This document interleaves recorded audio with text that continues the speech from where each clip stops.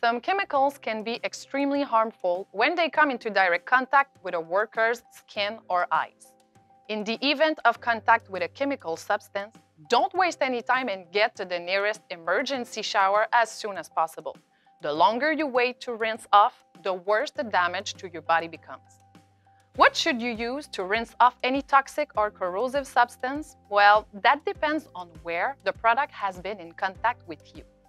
If it's in the eyes, according to NC standard, a primary emergency eye wash device must be accessible in 10 seconds or less and continue rinsing for 15 minutes at a rate of 0.4 gallons per minute or 1.5 liters per minute.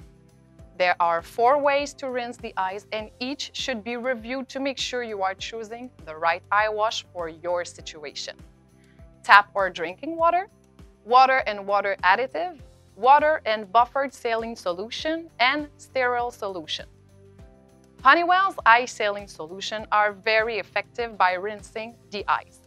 For the rest of the body, emergency showers will spray water over the entire body for 15 minutes without interruption. Proper maintenance and service ensure your eye wash device will work as needed should an emergency occur. Depending on the model, maintenance service can be done every 3 months or changing out a cartridge every 2 years. Each facility will have different eye wash and shower needs depending on hazards.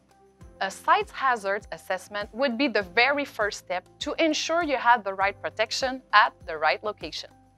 We have included links to Honeywell products in the description of this video. Check them out.